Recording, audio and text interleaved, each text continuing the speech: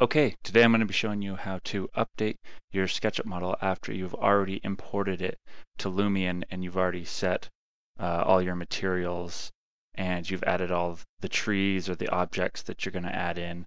I don't have any trees in this specific model, so I'm just going to add one real quick.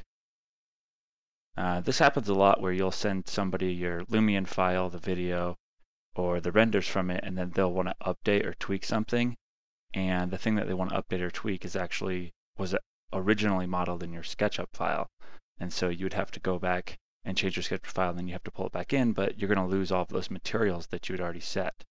And so what you do is Lumion actually has a tool built in to fix this, because you don't want to have to bring in your SketchUp file and then reapply all of the Lumion materials that you applied to everything. So what you do is you just go out of Lumion and you go to your original.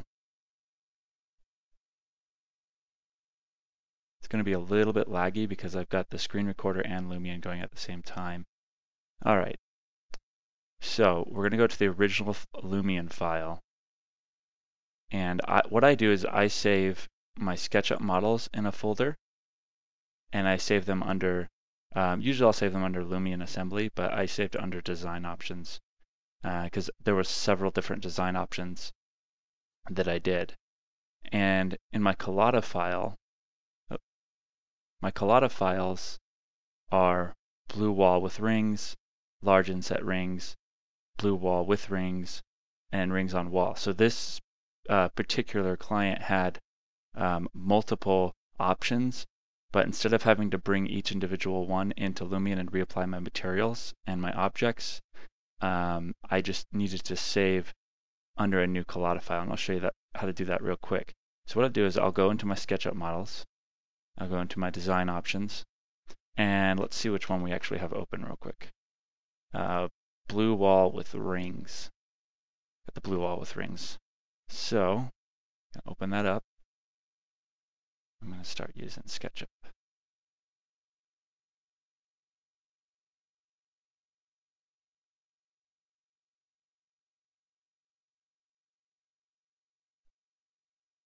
Let's go back in here. So we can place more objects. And this is the pro version of, the basic version, the paid basic version of Lumion.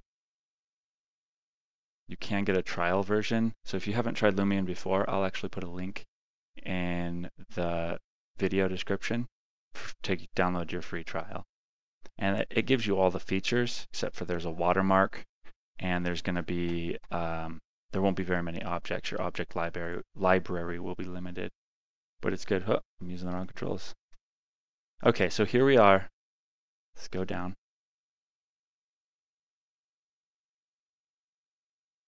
Let's get out of this. Now, a trick for this is to just do camera and then zoom extents if you ever get stuck like that. Because it's being so laggy right now because I've got so many programs running that are graphic intensive. Okay. Okay, so theoretically, this is the blue wall file. Well, let's go back out of this. Get out of the blue wall file. Blue wall with rings. Let's see, what am I looking for? Rings on wall. That's the one I want.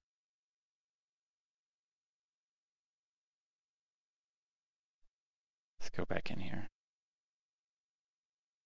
So while I'm trying to sort all that out, what I'll usually do is come in here and also be applying my materials, or my people, my objects. I eliminated all the people on this. I'm kind of torn on the people. I don't know. I'd be interested to hear your thoughts on the whole whether or not people are professional looking. I have this. I don't know if you've ever heard of the Uncanny Valley, but it's essentially in CG animation. It is essentially if a human looks really humanistic, or humanoid object looks really human in the face, but it's not quite human enough, it can start to get freaky. That's why a lot of androids look really scary when you see them. And actually James Cameron he had the idea for Avatar long before he started filming for Titanic, but they just had an issue with getting past the uncanny valley. Okay, so here we go. Little conversation while we wait for everything to load up. So you can see here that this original material is actually a TAM material, so I added that material within Lumion, and I can do a tutorial on that as well, because I don't know, I'm assuming that you know Lumion pretty good extent if you're trying to just update your SketchUp model. That means that you've already gone in and made some adjustments. Okay, so let's assume that the client wanted to actually get rid of this furniture. And because this furniture is in the SketchUp file itself, I can't just delete it from the Lumion file right here. And so what I would do is I would go into this, all the furniture is grouped, so it's easier to control. But I would come in here and I would delete these 3 pieces of furniture. Let's get out of it. And let's say that they wanted to place, I don't know, something silly, like a table, a different table. Yeah, this works. Bring it in. I always check every component that I import. I'll check it, I'll go in there and I'll hit unhide, make sure they don't have any hidden geometry within it, and then that way I can go in and delete it. Because it's funny, people upload models all the time to the object library and there's lines going everywhere. Okay, so we're just going to put this table right there. Okay, obviously we would never do that in real life, but this is just for the purpose of this tutorial. And now what you do is you come up here, you go up to File, you go to Export, 3D Model. And what you do is you find, now it's going to come right down here, it's going to show, I just use my fingers to point at the screen. It's going to show the last file name that you used. And so that's nice because you don't have to find. It's actually, if you're working on a specific one and you're making a bunch of changes, it's going to be down here for you. So that's super nice that they've done that. Let's go to Client Work and Lisbon Studios, CR England. Go to your Collada files. Now this original Collada file is the large inset rings? No, it's rings on wall. And I will override that original file. I'll hit export. Rings on wall already exists. Yes.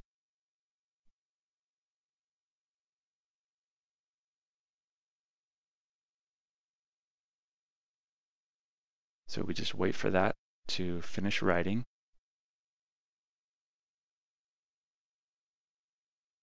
And again, you could change all sorts of things, but the key thing to remember is that if you change your glass doors, for instance, and you've changed the glass material here within Lumion, the key thing to remember is that if you change this door, you need to make sure that the original material, your SketchUp material that you have set, is the same name, is the same material.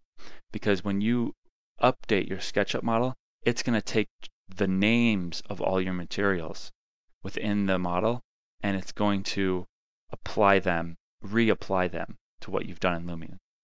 And so another thing you want to do is these lights don't have any emissions within these columns here, and neither do the top lights. And so what you want to do to limit the time it takes you to change all your materials in Lumion is to make these lights the same material, because then when you click them in Lumion, it's going to change it's going to select every material that is that material within your model. So we're going to come back in here.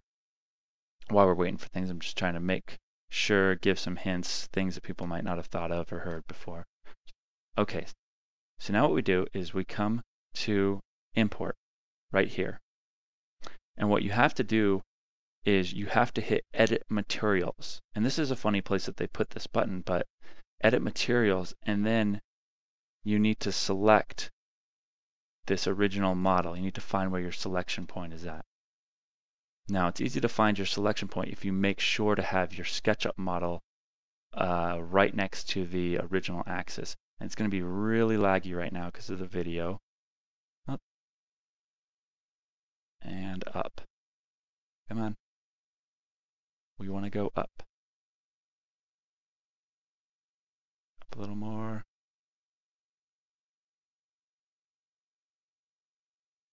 And there it is.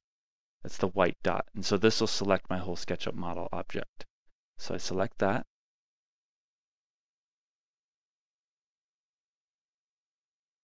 Going to take a minute to load it. Probably longer than usual. Okay. So it comes up with the last material we were working with, but we don't need to work on that. What we need to do is go back to materials. Why did that happen? Click that dot. Okay. Come right down here, you'll see a button. It says Reload Model, and Reapply Materials right here. And you click that right there. And that's going to reload that Collada file that you've overwritten with your new version. So we'll wait for that to reload.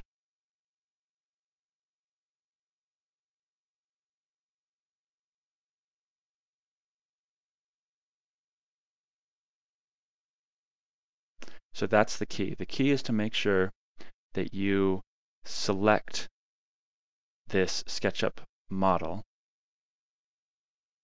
We'll zoom out here, come back down, and there you have it. Brought in the furniture, removed that, and yet we still have all of the materials we need. Actually, it looks like I changed the name of the materials here. So I actually made a mistake here. This should be blue still, but because I've gone in and actually made some updates to the colors, I've actually changed the paint color name, and that's why I actually lost those materials that I originally had set in here. But I still have my lights, I still have all my tile, and I still have all my glass. So I didn't have to redo my glass. And same here with the railing. Same with the floor. I didn't have to redo the floor. And so that pretty much concludes this tutorial. I really enjoy Lumion. I've been using it for some time now, and it's just a great, awesome software. And I definitely recommend checking out and downloading it, the free version if you don't have it. And if you do have it, I would love to leave some comments or send me your way. If you have some videos, I love watching the fly-through videos that people create. So just leave me a comment so I can go check out your fly-throughs. All right, and I will talk to you later. Bye.